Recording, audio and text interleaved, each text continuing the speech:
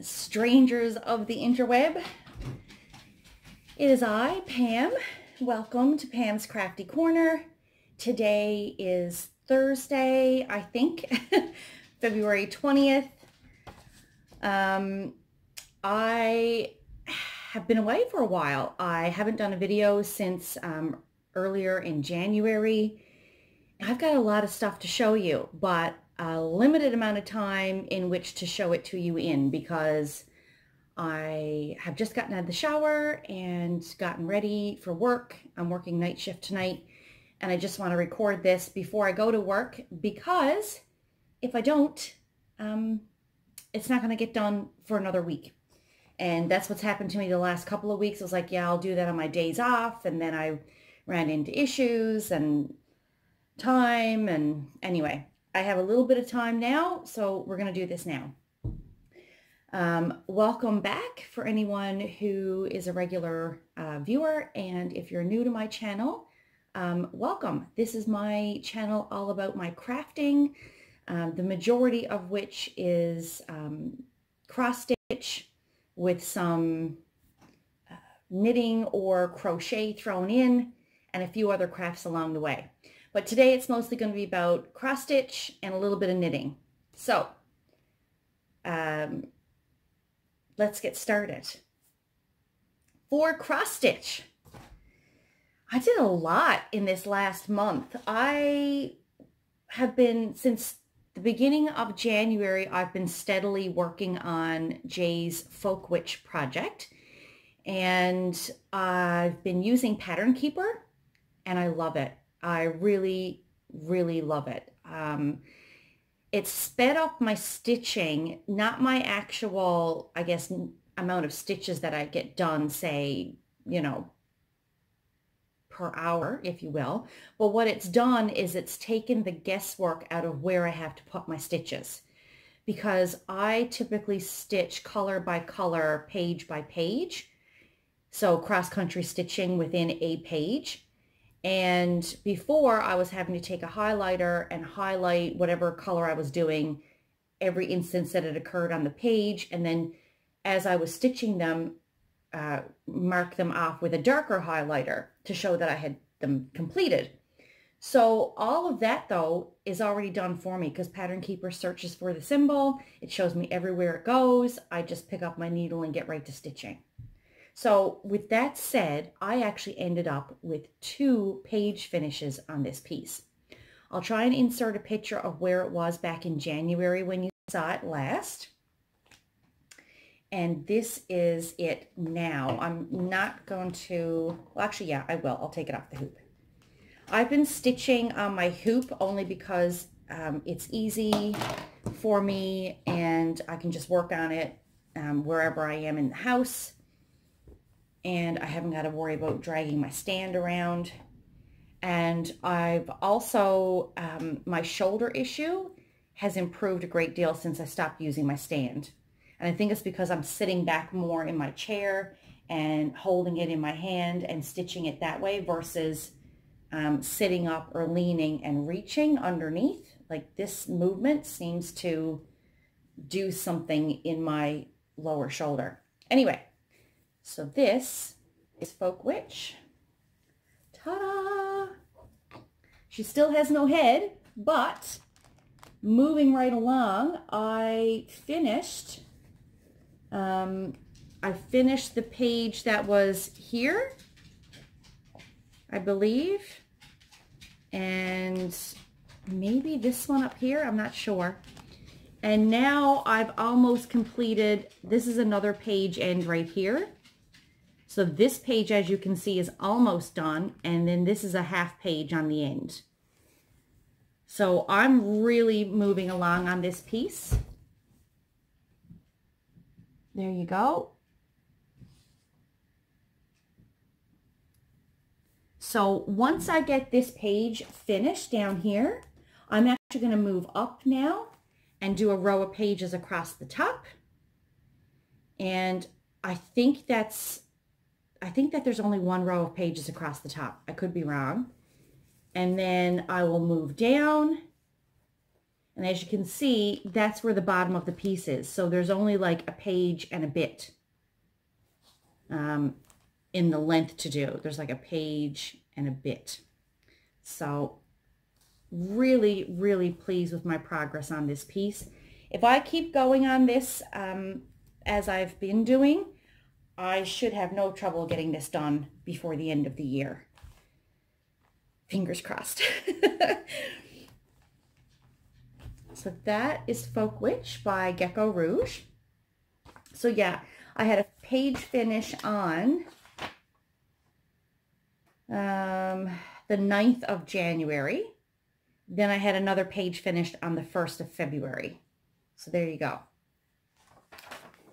The next thing I worked on for the entire month of January, just on at work, like I would take it to my, I would work on it on my days that I was working, is my Tapestry sampler by Pat Rogers. Again, I'll try and insert a picture of where it was the last time you saw it. And this is it now. It's come along a little ways. I worked more on this top border here. I did the C and the J and the K, I believe, if memory serves me. So there you go. That is the Tapestry sampler by Pat Rogers. I'm stitching this one on an old, as you can see, I had started a Christmas ornament on it a long time ago and never finished it. I'm going to rip that out, or it won't be seen when the piece is framed anyway. I don't know. It's an old piece of 18 count, like oatmeal Ada. And I just decided to reuse it. Okay. Where it's stuck to the side of my project. So that's that one. I love the colors in this, and that might actually end up being a finish for me this year as well. I don't know, but I seem to be getting pretty decent progress on it. The other piece, another piece that I've worked on this month is my Death by Cross Stitch. We all know it, we all love it, and this is where I am.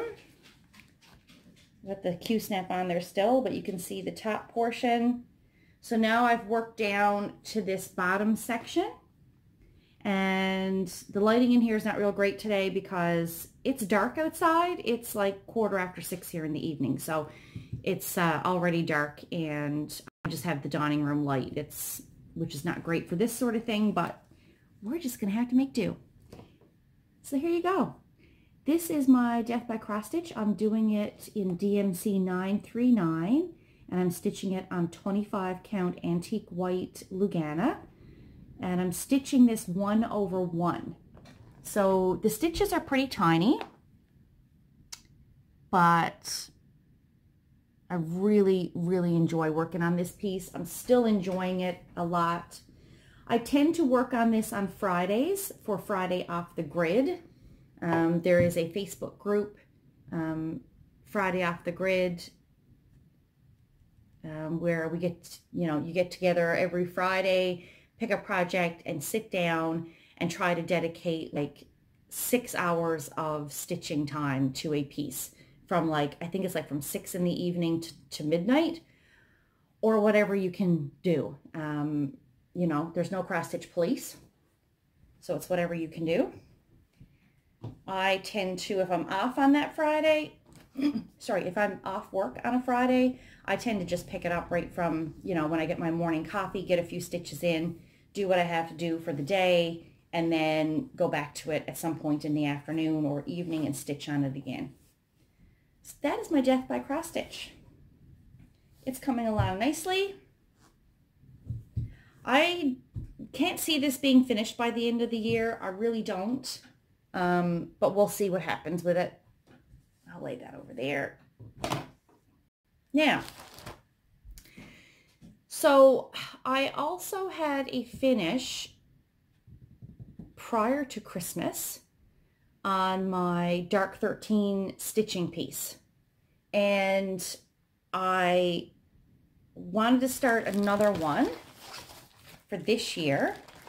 So I don't think I showed this in my last video. I may have, but I don't think so. It's definitely on my Instagram account though. So this is just a black and white copy of the chart that I printed off. This is from the Little Stitcher on Etsy. It's called Arsenic and Old Lace. I'll try and insert a better picture of what that's supposed to look like. But it's based on the old movie, Arsenic and Old Lace, with, oh my gosh, his name escapes me. Is it Cary Grant? I think it's Cary Grant. Anyway. I love that movie. I think it's hilarious. It's a really fantastic movie. For an old movie, it's still a classic. I watch it every year around Halloween just because. And so I decided to start this piece. Now, I'm stitching this on a piece of, is it 28?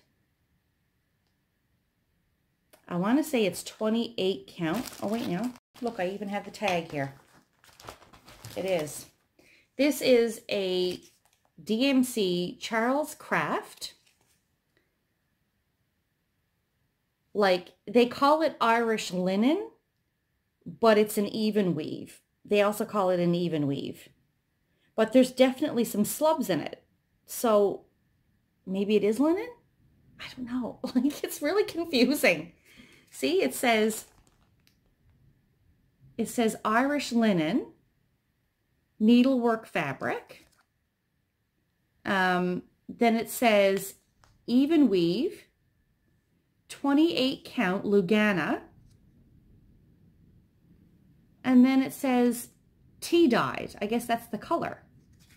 So I don't know why it says Irish linen if it's, I don't know. It's confusing. Anyway. Well, on the back, actually, it says 100% linen. I don't know if you can see that. No, probably not. Let's see. Nope, it's not going to focus. 100% linen. How weird is that? So anyway, now it's not going to focus again, of course. There, okay. That was entirely too much talking about this piece of fabric, but here you go. This is where I've gotten. So this is Arsenic and Old Lace. I finished Aunt Abby and I'm working on Aunt Martha. And it's 28 count, but I'm stitching it 2 over 2. So yeah. And it's going pretty well. I've just worked on this like a couple of times.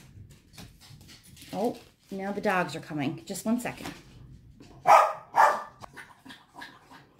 Okay, so now you can probably hear the dog drinking water. That's the large dog, Lucy. So, like I said, I'm stitching this on 28 count linen or even weave, whatever they want to call it, 2 over 2. And I'm only stitching on that during the, you know, Dark 13 stitching. So the 13th of every month, I pull that out and stitch on it. Now, I also have a new start. I had resigned myself to the fact, oh my gosh, the dog is still drinking water. Lucille. Lucille. I just let her in from outside and she's obviously very thirsty. Good girl. Go lie down. Go lie down. That's the big boxer. And my little Maggie is lying over at the top of the stairs. not making a peep. So I wasn't going to have any new starts this year because I really wanted to focus on finishes this year, and I wanted to focus on getting as many pieces done, but especially on finishing that Folk Witch project. I want to get that off my plate. But my daughter is doing hairstyling program, and that's what she decided she wanted to do as a career. So she is almost has a year done at school for that, and she will be graduating in, I'm not sure if it's May or if it's the beginning of June. So I decided I wanted to do a special little stitch for her to go with her graduation present. Fingers crossed she graduates. But she's doing really fabulous. She's been cutting my hair, my mom's, my sister's, my husband's. She's been taking clients down at the school salon as often as she can. She just trimmed my hair again recently.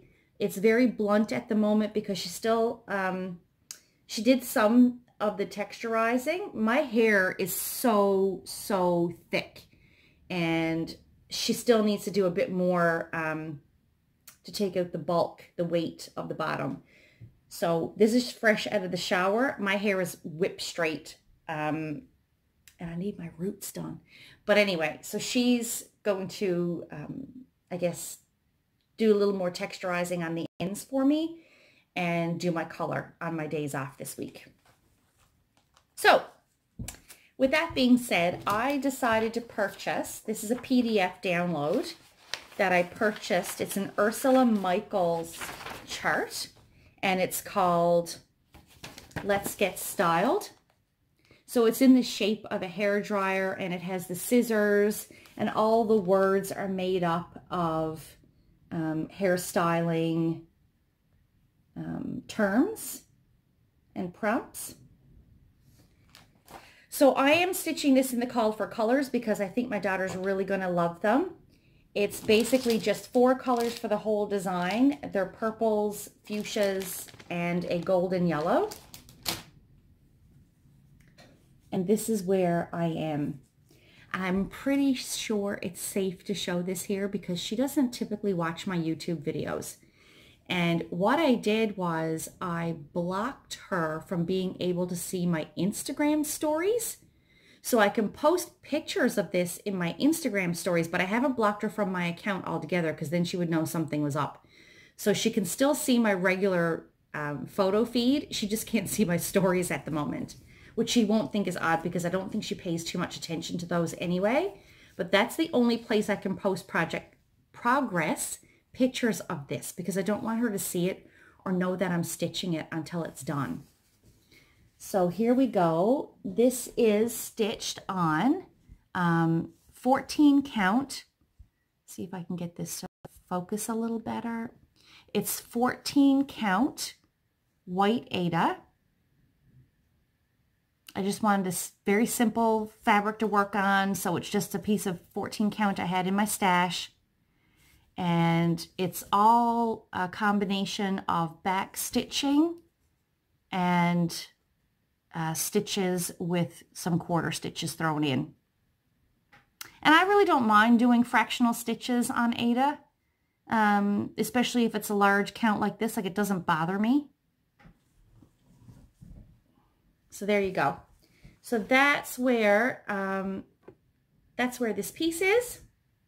So I started this on February, let's see, can't find it now. I started this on February 4th, and I'm only working on this on my breaks at work. Or if it's really, really slow at work in the middle of the night. Because I don't want to work on it at home. I don't want her to catch me doing it. So that is the piece I'm going to concentrate on for my work project until it's complete, because I want to make sure I have that done in plenty of time. So that concludes all of my cross stitch. We're about 20 minutes or so in. Oops, might help if I put the chart back in here.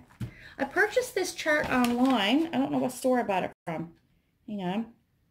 I bought it off of crossstitch.com.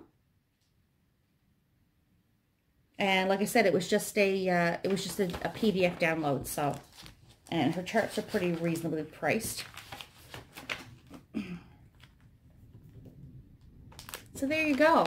That is all of the cross stitch. Now, what else did I manage to do? Well, I finished, for knitting, I finished my everyday shawl. Okay, I was previously, I think the pattern was called the yoga shawl, but she changed the name of it. So I have a big finish because this is a big piece. Now, I have not sewn in the ends yet because I still have to sew on the buttons. My mom has a jar of antique buttons, and well, like they're a combination of antique buttons and I guess regular buttons that she's collected over the years, odds and ends been thrown in. So she has this great big huge jar of buttons, and I said I had to get 14 buttons for my shawl. And she said, oh, I wonder if I would have 14 that would match in that jar. And I said, I don't know, I need small ones because the buttonholes, if you can see, the buttonholes are tiny, right? They're just small. And she said, oh, okay, I'll have a look. Anyway, she found 14 buttons, and I think they're going to be perfect. They're like a black with a little decoration on the top, and they're squared buttons. They look, so I think with the look of the particular button, I think it's going to go really well with the chevron border on this piece. Not that anyone's going to look at it that close, but I think it's going to look pretty good. So this is my shawl. Now, the ends are not sewn in, so it's all stockinette, okay, with this chevron border on the end. Look how large this is. I love it. It is so soft and warm. The chevron border turned out really nice with stockinette. It's got garter stitch edge. Yeah, I think it turned out lovely. I'm really pleased with it. Now, this can be worn just over the shoulders like this as a shawl, or the way the buttons run, there are actually buttonholes all up the outside edge on one side. And they're also all the way down the end piece. So you can actually wear this buttoned up and across you like a poncho. It can be worn a number of different ways. Oh, okay. So hopefully I didn't lose anything. I'm going to have to splice these two pieces together. That was my hubby calling because he knows I'm getting ready to leave for work now in about 15 minutes. So this is my shawl. I'm so pleased with it. It was a lot of work. I mean, it is huge, as you can see. It was a lot of knitting, but I am so pleased with it. I am really, really pleased with it. So I'm just hoping now that I can get the buttons brought in and get them sewn on because they're at my mom's house, and I should see her at some point over the next week or two. Actually, she was in last week. She brought the buttons with her in her purse, and she went home with the buttons in her purse.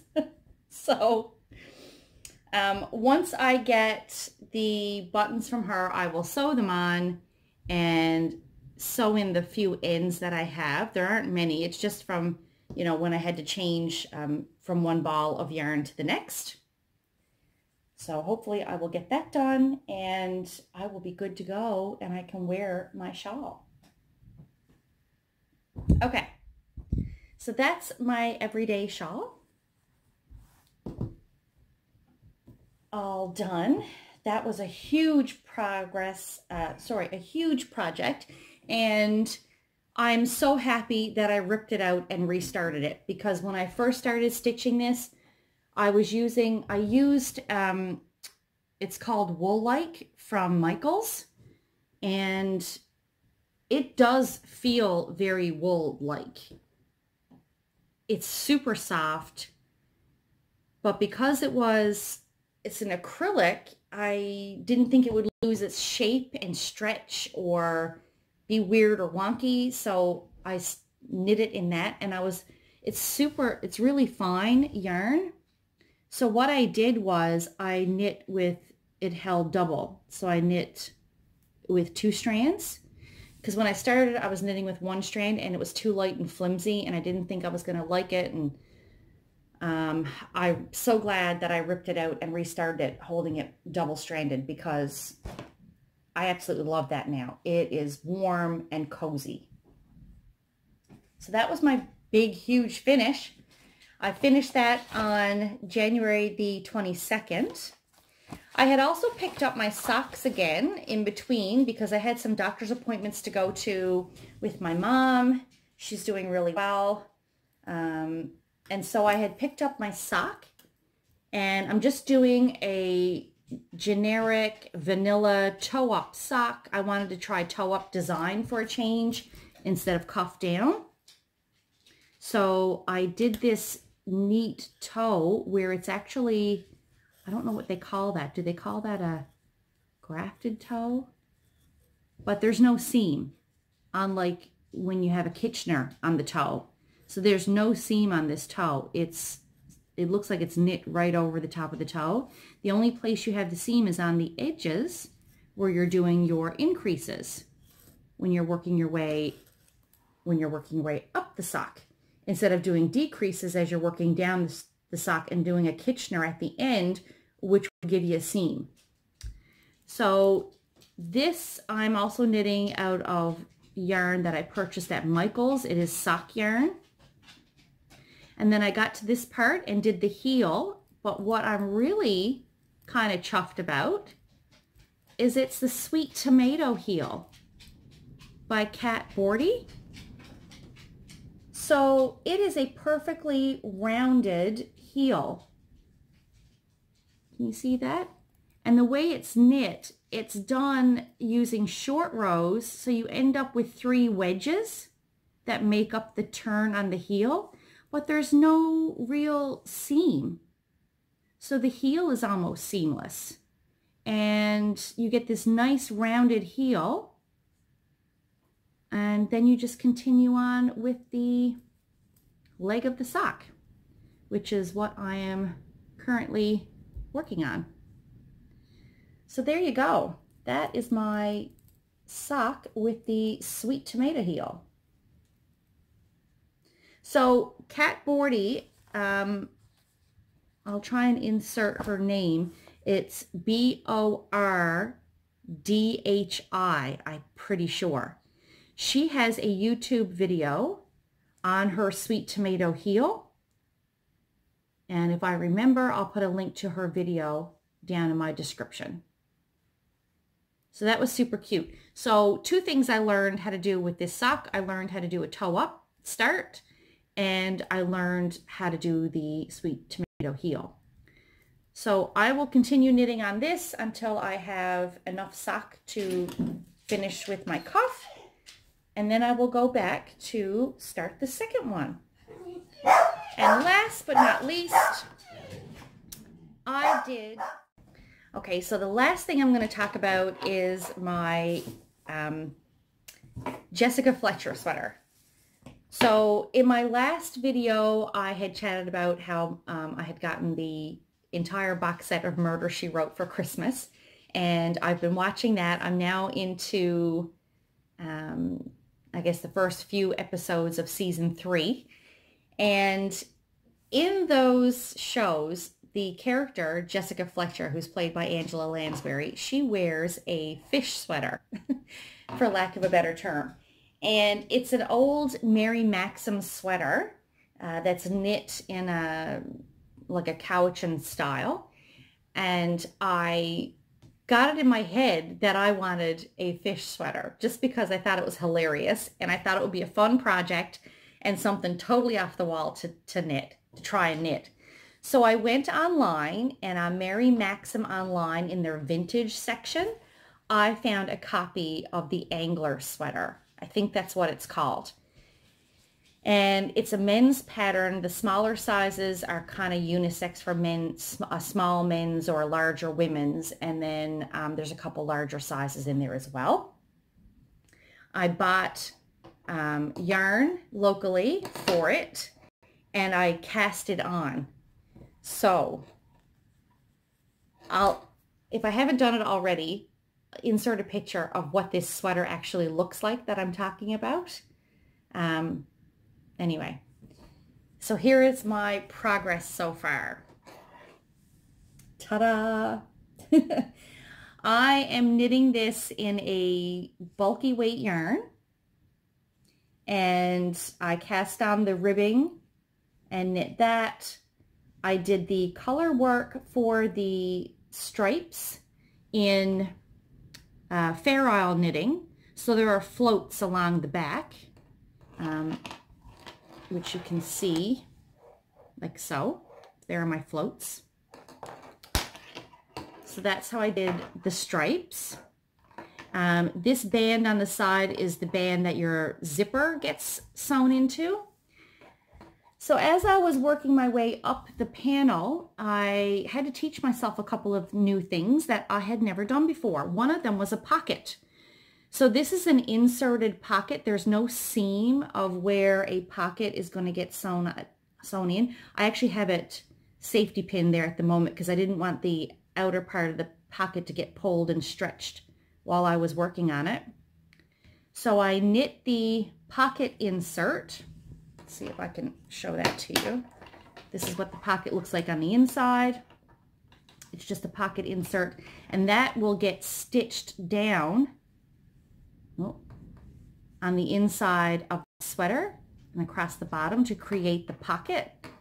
So on the front side, you have this nice, clean, inserted pocket. So I did that. This took me 4 attempts and 2 days to figure out how to do this properly, but I finally got it done. And then I started the color work for the fish, the first fish. And this color work is not knit in Fair Isle where you carry your floats. This is in Tarja knitting, which I had never done before, where you actually use, you're reading a graph the same as you would be reading a cross stitch graph. And you use, just like in cross stitch, you don't want to carry your yarn your thread too far.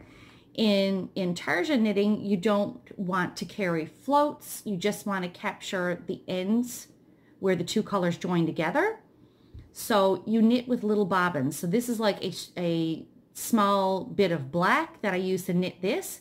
It's not carried from here to here on the back. This is the only place the black is.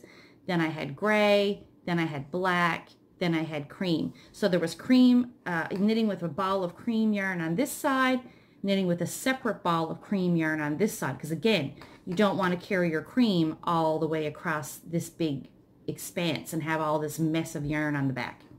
So how that looks on the back is just like this. So you can see how your colors are captured working up as you change from one color to the next. And this took me a few days to get the hang of as well. I knit a couple of times up as far as his mouth and had to rip it out and restart it before I figured out how to properly get the intarsia. I've got like a little float there or something. Anyway, so yeah, so there we go. So I have the first fish done. Such a nerd. Anyway. So that is my fish sweater, Jessica Fletcher's sweater from Murder, She Wrote. If you want to follow along with this project or any of my other projects, you can always follow my Instagram at Pam's Crafty Corner. I usually post daily progress on there, and I usually do a video every couple of weeks to a month. You can follow me on here. So I hope everyone had a great remainder of January and mostly February, because I can't believe we're toward the end of February now. And I will stop back and check in with you in a couple of weeks, I hope. Show you some progress on that sweater, hopefully, and show you some progress on Folk Witch and the other pieces that I'm knitting on. I hope you have a fabulous week, and we'll chat with you again soon.